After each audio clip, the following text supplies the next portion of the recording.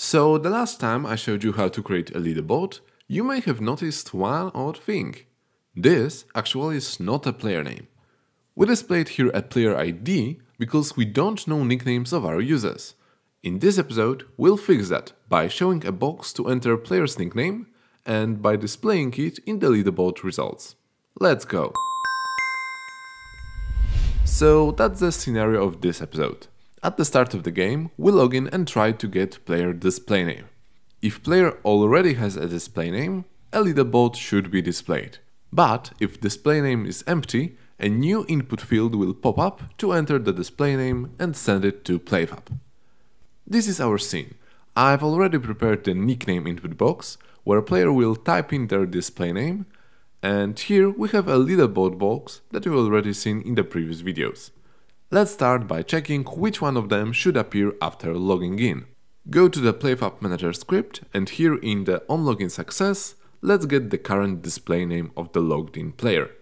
Type string name equals null and below that name equals result dot info request payload dot player profile dot display name. As you can see, this display name comes from the result payload. That means that we need to explicitly request that data while calling a login request.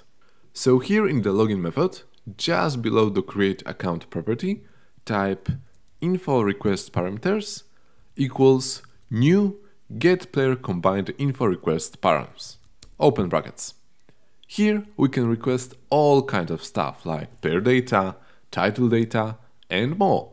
In this case, we like to get player profile, so just type get player profile equals true. One last thing before we can go further. When I hover on the player profile, you can see an information that you won't get it for the newly registered player. To make sure our game won't crash, create on top of it a simple if statement. If result.InfoResultPayload.PlayerProfile is not equal to null. Great! Remember that you can get source files for all Playfab tutorials by supporting me on the Patreon, link in the description.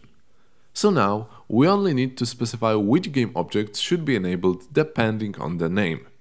Here at the top I've created two game objects that are connected to the windows I've showed you before. So type if name equals to null, then name window.setActive true, else leaderboard window.setActive true. Okay, time to test it out. I'll be logging in as a new player that don't have any display name yet. Start the game and after a second of logging in, you should see the enter username box.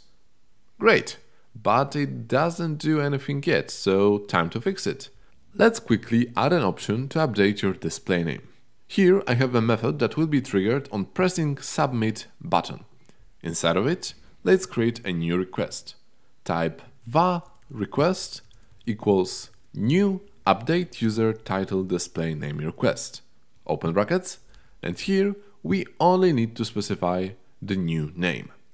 Display name equals name input.text, which is linked to our input box. Then make a call.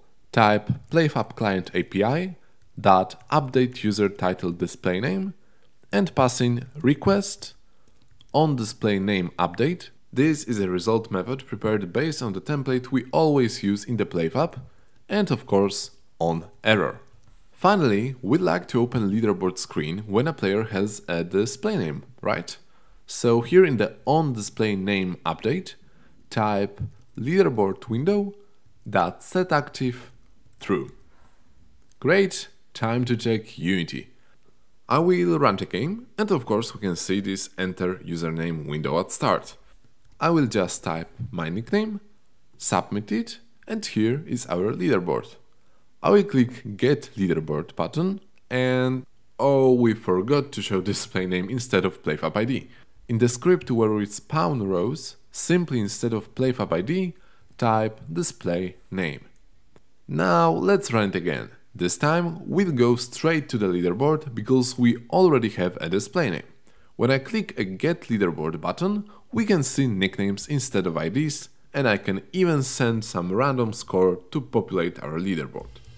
So that's it. Thanks to my awesome patron that supports this channel. Be sure to check out my other videos about Playfab and Unity UI. See you soon!